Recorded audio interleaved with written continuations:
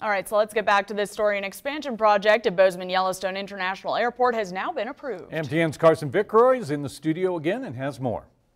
Thank you, Kevin. Bozeman Airport is planning on adding 70,000 square feet to their terminal, which will be a $27 million project.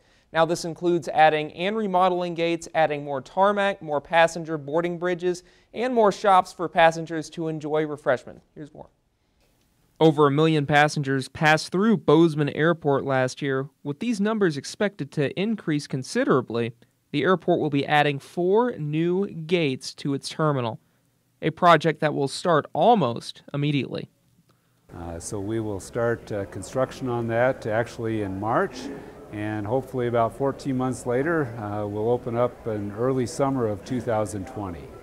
Unlike the runway resurfacing last year, normal flight operations will not be impacted.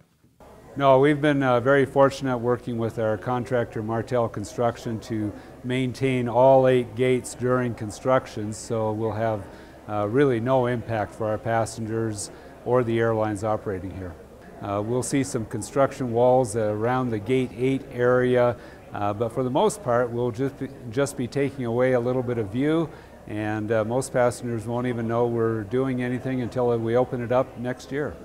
Airport officials are already planning on which airlines will be using the new gates. We're expecting to move one of our major carriers into the new section. Most likely that's going to be United.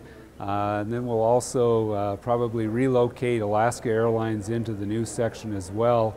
And then we'll have some flex gates that will allow us to operate several different airlines out of the same gate depending upon need.